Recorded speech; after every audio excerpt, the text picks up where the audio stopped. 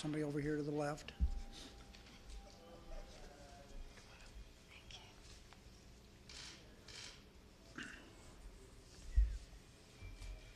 I'm very happy to join Senator Heinrich and a number of other people who are advocates for something that's really important.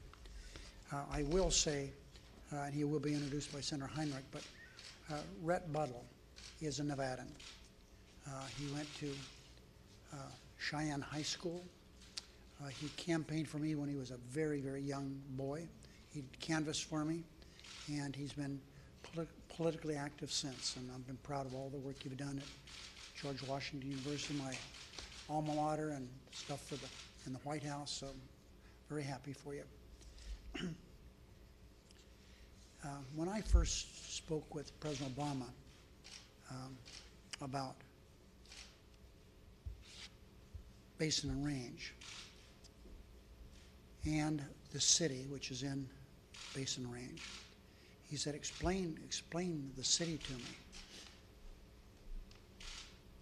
I said, I can't, and it's really hard to do. But you can see the beauty of what we now have designated as a national monument. It's about 750,000 acres. It's just stunningly beautiful. But uniquely, part of that is something called the city. The city was constructed over 38 years by one of America's great artists. Michael Heiser is world renowned, and he devoted much of his life to working very, very hard building this monument that people for generations to come will say it'll be there forever, as will the rest of the national monument that the president designated. This is one of the few areas in America that's untouched, and it basically is untouched. Two basins surrounded and bisected by mountain ranges is representative of the Nevada that I love and was born in. This beautiful area is the backdrop for the city that I've already described. In this 750,000 acres, there's great artwork in addition to the city. But the artwork was done not 38 years ago, but hundreds and hundreds of years ago by Paiute Indians. And it's carved and painted on the rocks throughout that area. Protecting this area was the right thing to do because we now get to share this with our children, our children's children, and for generations to come. But this report that's going to be talked about a little bit today, protecting these national wonders, is also the right thing to do for the economy of our country. It is something that is really hard to comprehend, the beauty of the area and why, and all you have to do is look at pictures here and have someone explain this to you, because these national monuments provide a vital economic opportunity for rural communities and small businesses. Average annual visitation to national monuments, as pointed out in this very, very thorough report, typically triples over the decade after the designation. This provides new opportunities for many rural communities, providing the outdoor recreation activities and tourism the mountains bring. Too often we only view land as only valuable when it's somebody's digging in it or drilling it or logging on it, but that's really not true. The natural beauty is something we must protect, and that's what President Obama has done. I've long been convinced that there is value in keeping some of our nation's places wild, pristine. And that's why I worked hard over the years to now we have about 4 million acres of wilderness in Nevada. When I first came to Congress, we had about 70,000 acres. So this report demonstrates, in addition to being an intangible value to our quality of life, protecting our lands brings real opportunity for local economies. Senator Heinrich. Thank you, Senator Reid. And I want to say a special thank you to Small Business Majority for being here today to talk about this very important economic report.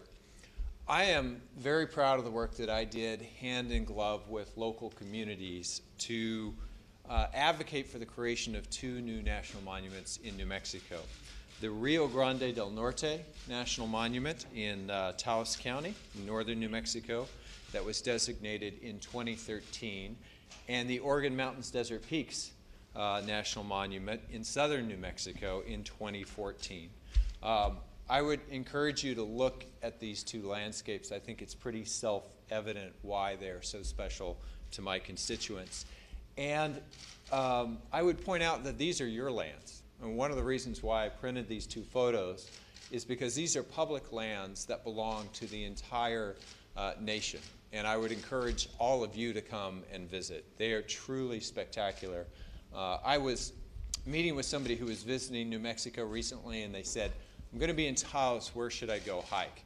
And I said, you know, a lot of people love to hike up in the mountains, but I would encourage you to go to this bridge over the Rio Grande Gorge, and then hike south along the rim of the Rio Grande Gorge, and watch the cliff on the other side, because you will see one of the most spectacular bighorn sheep herds in the country. And sure enough, I heard afterwards that they were not disappointed. And typically when you make that hike, you see soaring golden eagles, bald eagles that are hunting along the river as well. It's truly a spectacular landscape. But as the small business majority has pointed out, these are also incredibly important developments for local small business. And in looking at Taos, the year after the designation, the Taos area saw a 40% increase in visitors. They saw a 21% increase in their lodgers tax revenue, and they saw an 8.3% increase in gross receipts revenue from the accommodations and food service sector. So this proves once again that while these lands belong to all of us, to all of you, as well as to all of my constituents, it is our local communities that get to benefit from the economic activity that happens as a result of these designations. And so I'm excited and want to thank Renee Frank for being here today from Las Cruces. She's a member of the Las Cruces Green Chamber of Commerce to talk about their local economy. Almost 2 years into the Organ Mountains Desert Peaks designation, local businesses in the Las Cruces and Mesilla areas are using this new monument in their promotional materials. They're fielding questions from customers and visitors, and they're introducing new products directly related to the monument. I want to thank Small Business Majority for highlighting this important activity. And their report, as you will hear, shows that the 11 national monuments that have been designated by this president to protect their natural resources, their historical and their cultural resources, have created $156 million in brand new economic activity, as well as creating 1,820, almost 2,000 new jobs that didn't exist before. Visitors who traveled to these new national monuments for their incredible outdoor recreation opportunities, their history and their culture, bring these tourism dollars to our local communities. These new visitors are great for local companies that specialize in sporting gear, in guiding visitors in their newfound hiking, hunting, and fishing adventures, and they fill beds in hotels and they eat at local restaurants. I know that in my home state of New Mexico, our public lands are major drivers of our tourism industry. Outdoor recreation alone accounts for $6.1 billion annually in consumer spending in a state of only 2 million people. It's also directly responsible for 68,000 jobs in a state of only 2 million people. The President's National Monument designations put 2 places on the map, literally. And it will be communities like Taos and Cuesta, Mesilla, and Las Cruces that will now be destinations for visitors from around the country and around the world. So I have no doubt that future generations will be grateful for the extensive efforts of these broad local coalitions, for the local small businesses who made this possible, and these national monuments will continue to protect those resources, but also preserve our local economies. And with that, I think I'm going to turn things over to Rep. Buttle. Well, thank you to both Senator Heinrich and Senator Reid. We really appreciate it. My name is Rhett Buttle. I'm the president of Small Business Majority. We are a national small business advocacy organization that is founded and run by small business owners. And today, I want to talk a little bit about the report that we're releasing today, but want to be quick because I mostly want you to hear from our wonderful small business owners who've flown in from all across the country to share a little bit about their experience. So today we're releasing a report which formally looks at the economic impact of these designated national monuments. The report found that between 2011 and 2015, nearly 3.9 million individuals visited these monuments. These 10 designated monuments included in the study had a total economic impact of about $156.4 million, and I think you heard Senator Heinrich mention that. Considering these benefits, it's no surprise that additional research that we've done, additional polling, has found broad support for national monuments from small business owners. For instance, 65% of small business owners believe designating new national monuments will enhance local jobs in their economies. You're going to hear some stories about that from our small business owners who are behind me. Additionally, some of our polling found that 75% of small business owners in Arizona, Colorado, Nevada, and New Mexico support designating more public lands as national monuments to ensure protections of the regions and to bring money to their local economies. So I'll pause there, and I'd like to quickly turn it over to Renee Frank from New Mexico, who will share a little bit more about her story.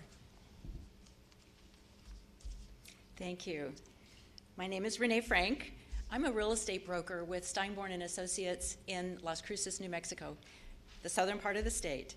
I'm also one of the founding members of the Las Cruces Green Chamber of Commerce, which is a group of small business owners and entrepreneurs that have been actively involved in supporting measures that benefit our local economy. As someone whose livelihood depends on the strength of the local real estate market and the local economy, I'm here today to talk about how national monuments can inject vibrancy into a community and provide growth opportunities for small businesses. In 2014, President Obama designated the Organ Mountains Desert Peaks National Monument in our county in southern New Mexico. Since then, real estate sales have increased steadily month over month over previous years, and just recently we experienced our biggest month of sales since 2009. The word is out. People are discovering that there are interesting things to do in southern New Mexico and places to see.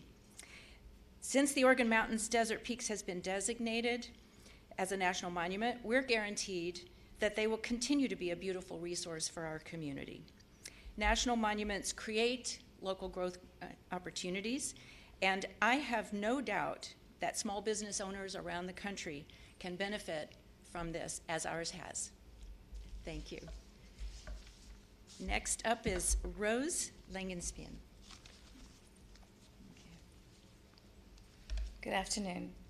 My name is Rose Langenspien, and I am a small business owner from Sacramento, California, which is a very short distance from the Berryessa Snow Mountain National Monument. As a small business, my professional success is tied to the economic success of our region. The benefits of Berryessa National Monument extends way beyond its protected areas, basically because of its increased visibility as a national monument. It has stimulated and encouraged increased tourism, and it has enhanced its local economy. Supporting the protection of the amazing landscape of Berryessa Snow Mountains makes perfect sense.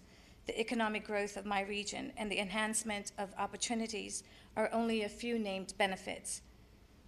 As for my business, I've been able to include Berryessa National Monument as one of the many wonders of my region to motivate qualified candidates from other areas to consider relocating.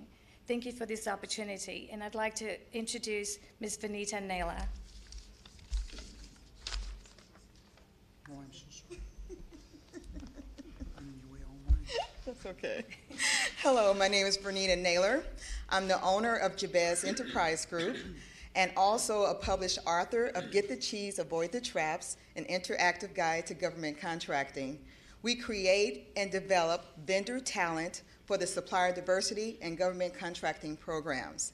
And I'm so honored to be here today.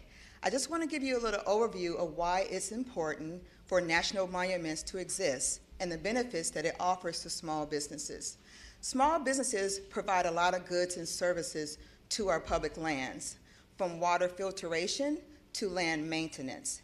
And through those efforts, as it was alluded to earlier, there's tourism, which helps to create a lot of opportunities for our children for generations to come. There's culture, there's nature, there's history. So it's a benefit for everyone, the country as a whole. It provides a lot of local stimulation for the communities. It provides economic improvement, and it helps everyone.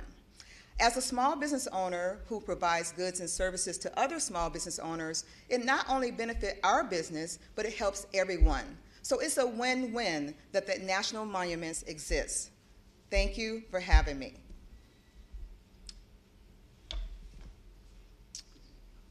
We'll take a few questions. Could you speak specifically to the Basin and Range, the economic impact of that, and also to the concerns that some expressed at the time the president signed that designation that it might hurt the local economy? Excuse me. The area is bare. I don't know how else to say it. It's as the picture indicates, it's a wide expanse that is virtually untouched. Now, we're here to talk about what it does for the economy. Michael Heiser, the man that he is, did everything he could to keep people away from his work of art. That was on his private land. It's now part of the National Monument. He dedicated that to the National Monument. So in the immediate future, there's going to be lots of people come to see that beautiful thing that he constructed and the vastness of this beautiful desert land with, as I've indicated, with a unique landscape. So I don't know what people are complaining about, quite frankly. Maybe they didn't have anything better to complain about, but therefore Nevada was a state 1864. From 1864 to the present day, there's basically nothing that has gone on in that property. Anything else? What about the idea of President Obama perhaps creating more national monuments? Now, the Republicans, both in the House and the Senate, have expressed a lot of concern. Senator Hatch, Representative Bishop, and others. Well, remember, this isn't something that President Obama dreamed up. This has been going on for well more than 100 years in the country. The person that first did a lot with national monuments was Theodore Roosevelt. But virtually every president since then has done the same.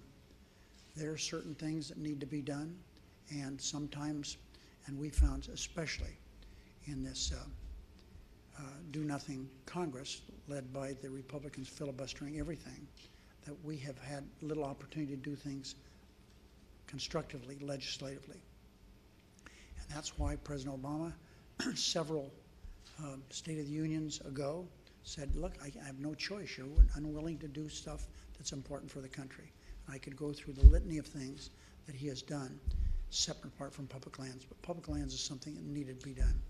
I've been in Congress a long time, and there's never been anything like it with this obstruction. Little designations of boundary changes for parks and recreation areas. They virtually brought public land improvement to a standstill. So my answer to your question is yes, we need to do more. I'm looking at something in Nevada. I hope the president will start looking at it. It's called Gold Butte. It is a stunningly, not as large, and that's an understatement, as Basin and Range, but stunningly unique. And the reason the president hasn't had an opportunity to look at that very closely is that's where the Bundy family raised the hell that they did, and now most of them are in jail. So maybe we can move forward on that. Harry, can I add a couple of course. things? I'm not sure I can top that, but New Mexico has a really unique connection to all of this, because you heard about the Antiquities Act and the fact that Teddy Roosevelt was really the first president to employ that in the creation of new national monuments. And the person who helped construct that legislation for Congressman Lacey was Edgar Lee Hewitt in New Mexico. And so we have 100 years of history with the creation of places like Bandelier National Monument, where I backpacked with my family last week, White Sands National Monument in the southern part of the state. And we've seen that over time, oftentimes the same objections are raised, only to be eclipsed by the benefits that we see over time. When you look at this incredible national monument up by Taos, which is really sort of unmatched in our state, in Rio Grande del Norte, some of the same objectionists, and I would point out Congressman Bishop being the lead, said this is a terrible thing, that the president would foist this national monument on the people of New Mexico. Well, when Secretary Salazar came out to ask my constituents what they thought of the creation of this national monument, he asked people to stand up if they supported it, and then he asked people to stand up if they didn't support it. When he said, please stand up if you don't support the creation of this monument, in Taos, not a single person stood up. Yet we heard the same objections. So I would trust local delegations to be a little more in touch with the facts on the ground than that. And certainly it has been a good thing for my constituents and the people of New Mexico. Are you looking for other designations in New Mexico? You know, I'm on the Energy and Natural Resources Committee. We are currently not entertaining an additional Antiquities Act designation, but we are constantly working with local communities on locally based conservation efforts, and we'll continue to do that. Thanks, everybody.